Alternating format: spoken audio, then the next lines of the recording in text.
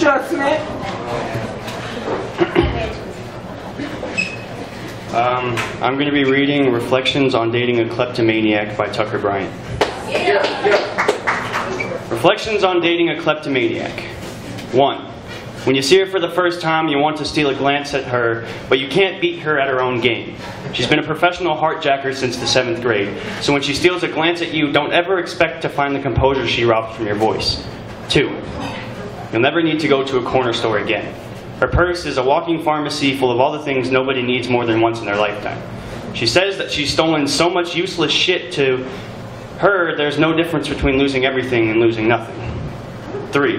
When she stays over for the first time and you're cuddling in bed, cling to the covers for dear life because she will yank that shit away from you the second you fall asleep. 4.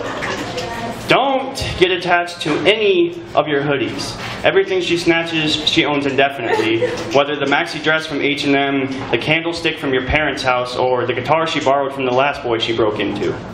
5. You're best off trying to blur the lines between theft and sacrifice. So give her your time when she wants it, offer her your tongue when her skin is hungry, give up your sleep when she'd rather give you tongue lashings, give her your Sundays and Mondays, and maybe one day your Mondays to Sundays. Let her cradle your world in her palms until it is small enough to run away with. 6.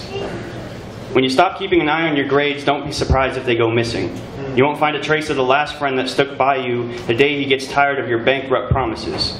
When you begin to feel the back of your head thinning, you realize that your hair and appetite are both commodities slowly being embezzled away. 7.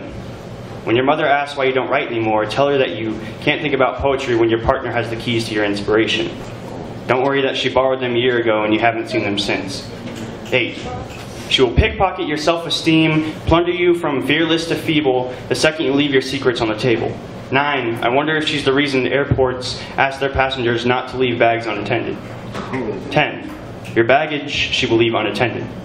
11. Your skin won't look thicker when it heals. 12. Don't bother retracing your steps to try to find yourself. I promise there is no point in searching in a breakup or a breakdown or an orange bottle. 13. I'm starting to realize that love is the most sinister kind of robbery there is.